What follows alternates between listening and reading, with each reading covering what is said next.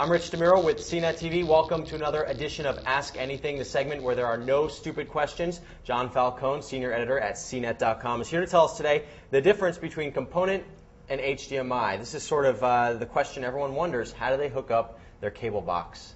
Which one? Well, basically, if you have HDMI on both the TV and the HD video source, you're pretty much better off going with HDMI these days. Now, this one I see has 3 cables. This does just video, so it divides it into 3 different, sections? Yeah, this was, Component was the original HD video standard, and the difference with this one is that it is analog, even though it does full HD.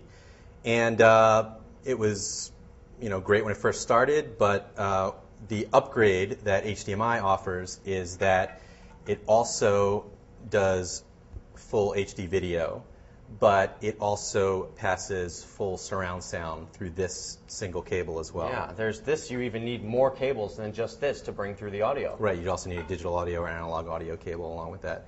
This HDMI handles everything, and it also is all digital, whereas Component is analog. Now, I assumed when I was getting my cable box installed that they would just use an HDMI cable for my HD TV, and the guy pulls out one of these, and I was like, oh, hold it. Can I give you this? So right now, you could have it hooked up at your house if someone installed it for you with Component over HDMI. Not necessarily did they use an HDMI, right?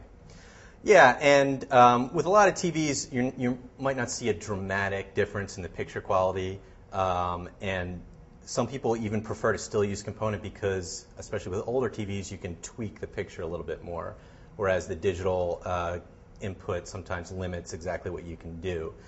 Also, the one really bad thing about HDMI is that sometimes the HDCP copy protection can really make things a little loopy depending on how you have things set up.